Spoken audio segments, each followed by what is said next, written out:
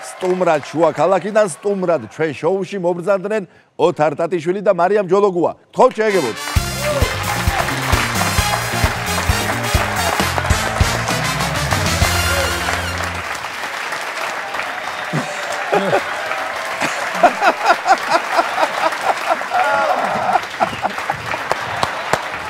ოთარ შენი ადგილი გაქვს ამ გადაცემაში როგორც ვიცი. არ დავიკავე შენი ადგილი. წლიანი ჯამი სადაა? წლიანი ჯამი სადაა? აქ მოისაკლისე ხო? აქ მაქვს წლიანი ჯამი, ესეთი ნოხი მაქვს. რო დავწე და ისა საკვები ჯამი. და არ დაგახვედრას დღეს არ. არ დამახვედრა. ის რეკლამაში ჩამეცვლება რომ თქვა რას მაჭმევ ხოლმე? ალბათ კი. ანუ არ თქვა? აი არ ვიტყვი. მოკლედ შენ შოულ ადგილას ხარ, მაგრამ ძალიან მიხარია რომ პირველად არის ჩვენ შოუში მარიამ ჯოლოგუა და მარიამ ჯოლოგუა საერთოდ იუმორისტულ შოუში პირველად არის ცხოვრებაში ახლა. და ძალიან მიხარია რომ ამგზავნები. ფიქრობდი, ხო? შეხვედრები შემეცნებით იუმორისტულში. შემეცნებით. მე ზოგადად ძალიან იშვიათად დავდივარ. მადლობა მოგზავნებისთვის შეუძლებელი. ეს არ არის. მხოლოდ იუმორისტული. გია ბაღაშვილი არის ჩვენი ეპოქის ვოლტერი. მოლიერი, ხა ვინც გამახსენდება განათლება. მოდიშე თუ ვინმე გამომრჩა. ესქილე. მე მოდიშ თუ ვინმე გამომრჩა რა, ყველას არ ჩამოვთვლი, ვინმე არ გამომრჩეს. მოდი ახლა დიახ, გენაცვალე. ვინმე სიმართლე რო არ ეგონოს, გადავიდეთ რეალურ შეკითხვებზე. რა რო არ ეგონოს სიმართლე, რო წლიან ჯამი. მაგე დადასკებული ესქილეთი, ეს განეძლებული. მარიამ სულ ცოტა ხანში ვუბრუნდები შეკითხვები და შენ რა მინდა კითხო? მარიამ იყოს კაცო, მე მომიყვანა უბრალოდ, სწორედ. პრეტენზია არა აქვს, რომ ილაპარაკოს. არა, ისე პრინციპში ორივეს კითხავთ. ხო. თუ იცით რა აქვს საერთო შუა ქალაქსა და სკოლის პედაგოგს? შუა ქალაქს სერიალს? დიახ. უპასუხებს მარიამ ჯოლოგუა. ნუ ალბათ ის რომ ერთხელ მეც მაქვს იქ ჩატარებული ერთ-ერთ სერიაში სკოლაში გაკვეთილი, ნუ ალბათ ერთ-ერთი მთავარი გმირი დათო ასწავლიდა სკოლაში ბავშვებს, ხატვას და ერთხელ რატომღაც მე ისტორიას ატარებდა და შენ დაგიხმარა. მე დამიხმარა და ერეკლე მეორეზე ჩავატარეთ გაკვეთილი. ნაწილობრივ არის სიმართლე ამაში და მეტი წიაღსულები ასე თქვა მოყვა ამ ყველაფერს. ეს არის უთუოდ. ამის გარდა თუ ისე არის კიდევ. აბა გითხარი. ორივეს თაობები ყავს აღზრდილი შეურაგანა. აბა ასე მარტივად კი არ არის საკითხი. არ არის შემეცნები. არა, ჩემი შვილები ხო უკვე გაიზარდნენ ამ ასე ვთქვათ სერიალზე და ახლა პატარებმა აიღეს ეს ესტაფეტა და ფაქტია რომ დამკვიდრდა უკვე ასეთი მოცემულობა რომ 6 წლის ხდება ბავშვი, მიდის სკოლაში, იღებს სკულბუქს და იწყებს შუა ქალაქის ყურებას. ესეთი თანმიმდევრობაა. ხო, შუა ქალაქში აქ და ბეჭდების ბრძანებელი ბრიტანეთში. ეხლა ანუ კოხი არის ტოლკიენი რა. ფაქტობრივად. ისე არის, აი დრო გავა, გამოხდება ხანი და მე ისტორია რო დაწერს რომ აი ოთარ ტატიშვილის ცხოვრება, ხო? შუა ქალაქამდე და შუა ქალაქის შემდეგ. ეხლა მითხარი შენთვის შუა ქალაქამდე და შუა ქალაქის მერე როგორ დაიყო? ცხოვრება. ნუ მეტი გიჟი რო შეგხვდა. ეს ვიცი მეტი. ესქილე ნამეტანი მომივიდა. შუა ქალაქამდე ვიყავი მხოლოდ ექიმი. მიმყავდა gadacema რადიოში ჯაზზე, ხო? ქუჩაში ვერავინ ვერ მცნობდა. პაციენტების და მეგობრების გადარჩენილი პაციენტები. გარდა, ხო? გადარჩენილი პაციენტები. მეგობრების გარდა ეს მოლიერიც ზედმეტი მომივიდა. ხო და თანდათან მიხვდები. თანდათან შენ. რა შემოდიოდი საერთოდ? როგორც სიტყვა და სამარლონტი. შენ ეხა ისეთ რამე არ მკითხო რომ ვოლტერიც დაკარგო. რომ თვალნი ვეღარ გაუსწოროთ. ხო, ეს თვალი ვერ გაუსწოროთ. ისევ და ისევ შუა ქალაქის დამსახურება, რომ მე აქ ჩემი წყლის ჯამი მაქვს, ხო? მოვდივარ რაღაც სხვადასხვა შოუებში, რომ მეძახიან ჩემი მეგობრები ადამიანს დაუმეგობრდი, ბევრ საინტერესო პროექტში მოვხვდი შუა ქალაქის მერე, ხო? ვიცეკვე, ვიმღერე, ჩემო ბატონო, ახლა წიგნის დაწერა დავიწყე. ეს ტყუილია. და მოკლედ რა იცი ეგება ენამ გიყივა. და ხო და ახლა აი ძალიან ესეთი სიამოვნებს რომ მართლა რა გადიხარ ქუჩაში და ადამიანს შენ დანახვაზე რომ ეღიმება, ხო და ბავშვები რომ მოდიან და შეიძლება ჩაგეხუტო გეუბნებიან, ამაზე დიდი ბედნიერება დედასვიცა ვარ. არაფერი არ ყოფილა, აი ფოტოშარის ეს ბოლო დროს, აი 1 წელია ეგ. მანამდე არ იყო ეს ფოტო გადავიღოთ, ავტოგრაფია ეს იყო, აი შეიძლება ჩაგეხუტო, აი ხა დაიწყო ბოლო დროს და ახალი ეტაპია ეს. ძალიან ახალი ეტაპი და ისე ციფრილია. ისინი რას გაბულობენ ამ ჩახვდები და ვიცი, მაგრამ მე პირადად აი ისე ვივსები, რომ უბრალოდ აი ცოტა ის წყლის ხოლმე რომ ირაკლი ბიძიაო რომ მეუნებიან. ირაკლი კი არ წყლის კაცო. ბიძია. მეუნები. აი ირაკლი. ბავშვებო, ირაკლი დამიძახეთ. ირაკლი და შეშენობით მელაპარაკე. აი ირაკლიზე უნდა ვკითხო ამ შემთხვევაში მარიამს. დიახ. ესე იგი ირაკლი, ანუ ოთარის პერსონაჟი ამ სერიალში, ხო? არის ექიმი. უყვარს ფეხბურთი, უყვარს დალევა და კეიფი. კი, და ძალიან სტუმართ მოყვა. კი ბატონო, რა მაინტერესებს? ოთარის გარდა კიდევ რომელი მსახიობია 100 ახლოს პერსონაჟთან? რეალურ ცხოვრებაში. აბა თუ მაგარი ხარ თქვი? აბა ეს ქილეს ვაბრუნებ. გამოხვედი უკან. უკან ეს ქილე დაბრუნდა. მე პირადად მე რაღაცა მანჩი ვღიზიანდები კიდეც რომ მე მართლა ეგრე გიყვარს ცხოველები რაღაცა ეგრე მელაპარაკები. ხო არა ალბათ შენ ყველაზე უფრო რთულ დღეში იყავი? მე აი დეიდათი არავინ არ მომართავს. იქით არა ყველას თავისი ჭკუის მქონი ვარ და მაგრამ ყველაზე რთულ დღეში მაინც ჯაბაკილაძე იყო მე მგონი. ჯაბაკილაძე ხო.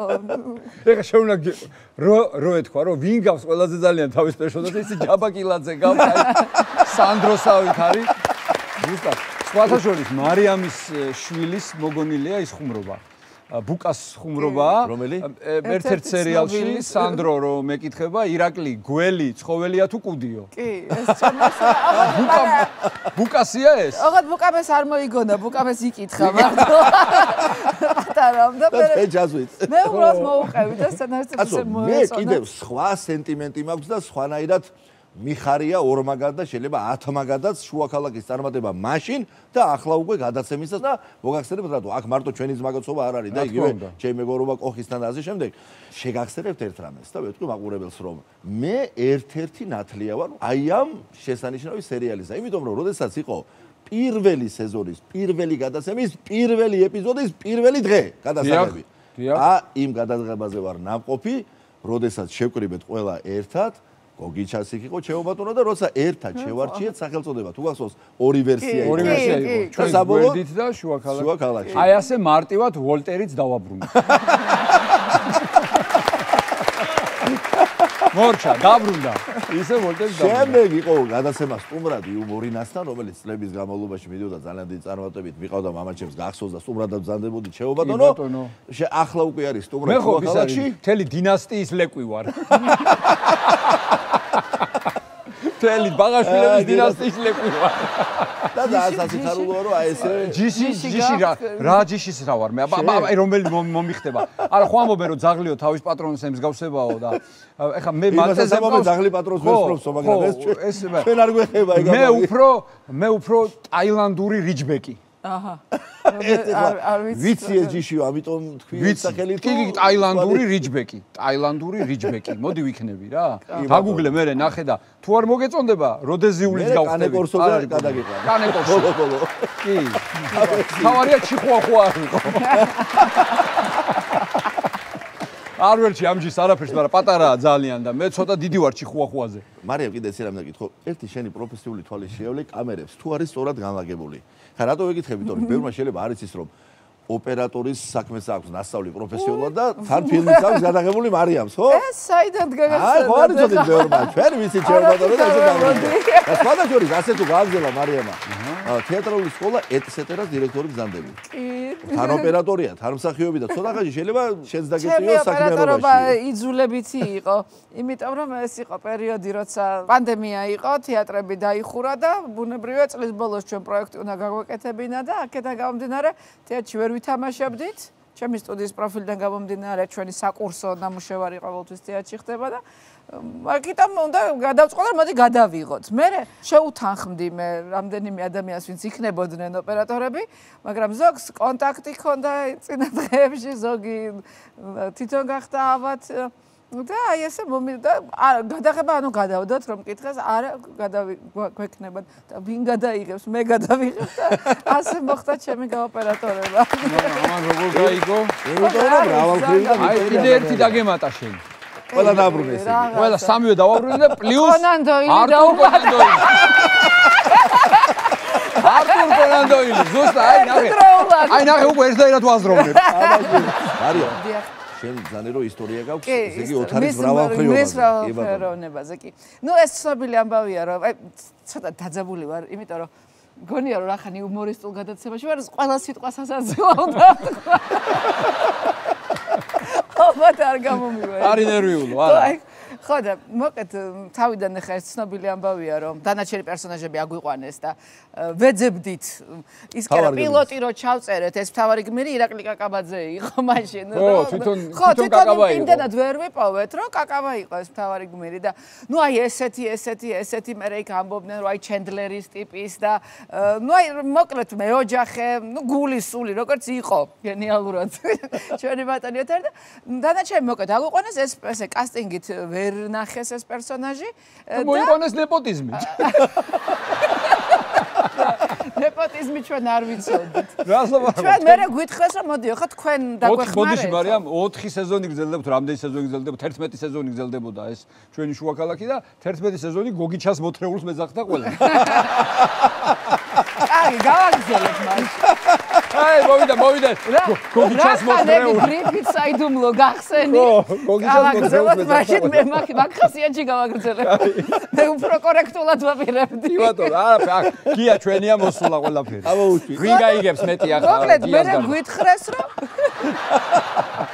მე გვითხრეს რომ მოიყვანეთო თქვენო აი ვინც გეგულებათ ამ ტიპის ბიჭებიო ახალგაზრდა მამაკაცებიო და ნუ ვისაც ვინ გვახსოვდა ვისაც ვინ ვიცოდით მოვიყვანეთ და აგვიწუნეს ყველა ნუ არ დაგვიწუნეს მაგრამ ნუ იმას ის არა აქ და უცებ თქვენს რომ ტატიშაო და ტატიშა დავიწყეთ ეგრევე ფიქრი მსახიობებში ხარ რომელია ვინ არის ტატიშა არ გაგვახსენდა არავის თან მე კიდე იმდენად არ ვიყავი ამ კოლექტივში იმიტომ რომ ისინი ყველანი ერთ თეატრში მუშაობდნენ უკვე და მე ფაქტურად აქ ანუ შუა ქალაქში გავიცანი ყველა რა და ტატიშა ვინ არის თქვენთან არის არ ვიცით ეს ტატიშა არაო ექიმიაო ექიმი რატო უნდა იყოსო ეკითხებით და არაო კარგიო ნუ კარგი ექიმი კაი ჯამთელად ვარ იყოს კაი ექიმი საავადმყოფოში და სერიოზი მთავარი გმირი რატო და იყოს კარგი ექიმი ლოგიკურია ხო ნუ მანსანკანელიაო ნუ მანსანკანელი ხა ჩვენ ხა დრამატული არტისტები და ხა უმაღლესი პილოტაჟი მანსანკანელი მთავარი გმირი და მოკლედ მოიყვანეს მანსანკანელი ექიმი ტატიშა და დაგვსვეს ჩვენც ხა შემფასებლებად კაც ხედავთ უყურებს კასტინგს და რაღაცებს შევით და მოკლედ დამტკიცდა ნელ-ნელა თვითონაც სწავლობს ჩვენც რაღაცაერად ვეგუებით რაღაც და ესე მის გარშემო ხდება ძალიან აი ჩვენთვის ძალიან უჩვეულო რაღაცები მაგალითად ერთხელ მოვდივართ ბუფეტიდან და ეზოში დგას ესე ხალხი დგას გარშემო და რენტგენის ბოტოს ესე უყურებს რა შვება ვიძახით კულმინაცია იყო მოკეთ წეღა რაც ვთქვით რომ ეს პატარა ბავშვები დღემდე უყურებენ შუა ქალაქს და რაღაცნაირად ვერ ამოწურა ამან თავი მე სულ მაგას ვამბობ რომ ნიჭი ერთია რაღაცა შემოქმედებითი კოლექტივი ერთია მაგრამ აი მაშინდელი შემქმნელები რაღაცნაირად მეცნიერულად უდგებოდნენ აი ამ წარმატების ფორმულები ჰქონდათ და როგორც წესი აი წყალი რო არ გაუვიდოდა 12 საათზე ყოველ ორშაბათს იყო შეკრება და სცენარის კითხვა და განხილვა და აი ну აი არ ვიცი როგორი აი 100%-იანი რო უნდა შესრულებულიყო აი მორჩა გადაღება დემონტაჟი დავიშალეთ არა მერე გამოვიცვლიდით მერე ხონდათ განხილვა მერე ამ ჩვენ დივა იმებზე ტახტებზე ჩამოვსხდებოდით ჩხეიძეების სახში და მერე მიდიოდა განხილვა და ნუ ამ განხილვაზე დასწრება იყო ნუ არანაკლებ ისეთი რა უბრალოდ არაკი არა ნუ უნდა ყოფილიყავი რა ხო ნუ აი ამ განხილვაზე დასწრება იყო ფასიანი არა ნუ აი აუცილებლად ნუ არ შეიძლება ისე და ჩადავსხება და მე სერიოზული სახებით განვიხილავდით ეს და უცებ ერთ-ერთ განხილვაზე ვართ ვხედავთ ეს დრამატული არტისტები და უცებ შემოდის ოთარი და ვაიმეო ვერ დავრჩებიო დღესო განხილვაზეო და ჩვენ ყველა რო რას კადრულობს? რას კადრულობს ეს მანსანკანელი ადამიანი? ექიმი. რო და რას ქვია განხილვაზე არ დაესწრება. გოგიჩას მოთრეული. გოგიჩას მოთრეული მანსანკანელი. მე არასარ მიფიქრე. ჩვენ არა, მაგრამ ვინც ფიქრობდა გეტყვი მერე. ფიქრობდა რა პირში მეუბნებოდა. რას კადრულობს ეს ვფიქრობთ რომ რას ქვია განხილვაზე არ დარჩება ხა თუ ვინმე სჭირდება განხილვა და ჩემს მიცემა არა პროფესიონალს ხებზე მეტად არა იდეა ძალიან ბოდიშობს და აი ძალიან შეწუხებული რომ ვერ ვრჩებიო ამ განხილვაზეო და აი ჩვენ ყველანი და ნუ გოგი ჩამაცათვალე ესეკდა და რატო ოთარო და ტრეპანაცია შემოსული კლინიკაშიო და იქ ვაწასასწრაფი უცებ რომ მიუხვდით რომ აი ბოლო რას ვაკეთებთ ხო ნუ კი მერე თაობები კი აღიზარდა მაგრამ კაცი ესე ამ ხელას აქ აი რაღაც გადაღებიდან წავიდეს აი გადაღებიდან უნდა წავიდეს და ადამიანის სიცოცხლისთვის უნდა იბრძოლოს მე კიდე ჰიპოკრატეს გიმატებ მეტი რა ვქნა ჰიპოკრატე და აბუ ალი იბნ სინა იბნ სინა ავიცენა იგივე კი ისიც გოგი ჩასმოთრეული ბევრი რამე გადავაფასერო ნუ აი ამიტომ მოვიყვანე დღეს მარიამი ამ გადაცემას ხო განარიცოდა რამას მოყვარდა გაამართლა როგორც ყოველთვის და როგორც ყველგან გუშინ განხილვაზე გადავწყვიტეთ ზუსტად ისე მოყვა ყველა ვიციო ის უნდა მოყვაო მეორე ტრეპანაციაზე მიდიოდიო მეგობრები ძალიან დიდი მადლობა აქ მობრძანებისთვის და სული და გულით გისურვებ წარმატებას თქვენს ყველა წამოწყებაში და განსაკუთრებით კი ეს ეხება რა თქმა უნდა შუა ქალაქის იმ შვენიერ გადაცემას რომელიც ეხლა ეს გადაცემა რო დამთავრდება და შემდეგ რო დაიწყება ეს მეგობრებო ის გამოთქვა ესე M საათში ასე რომ არ გადართოთ მეგობრებო M საათში დაიწყება გადაცემა სტუმრად შუა ქალაქში რომელიც ორი სეზანიშნავი წარმომადგენელი აქ ბრძანდებოდა სტუმრად დიდი მადლობა მობრძანებისთვის ჩემს ოთარ ტატიშვილს და მარიამ ჯოლოგუას მადლობა